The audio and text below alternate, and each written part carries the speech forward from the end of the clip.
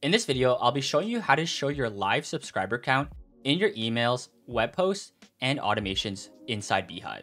This might be helpful if you want to include your publication subscriber count in something like a welcome email or landing page and want it to update automatically. Let's get straight into it.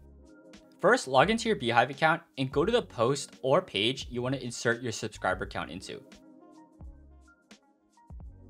Once you're in the post editor of the post, simply type in 2 curly brackets followed by active underscore subscriber underscore count followed by 2 closing curly brackets.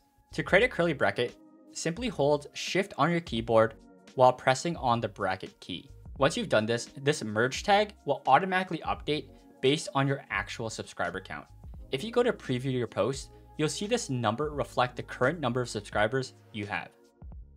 If you inserted this on a web post or landing page, the merge tag will automatically update and show the number of subscribers you have when a reader stumbles on a specific post or page.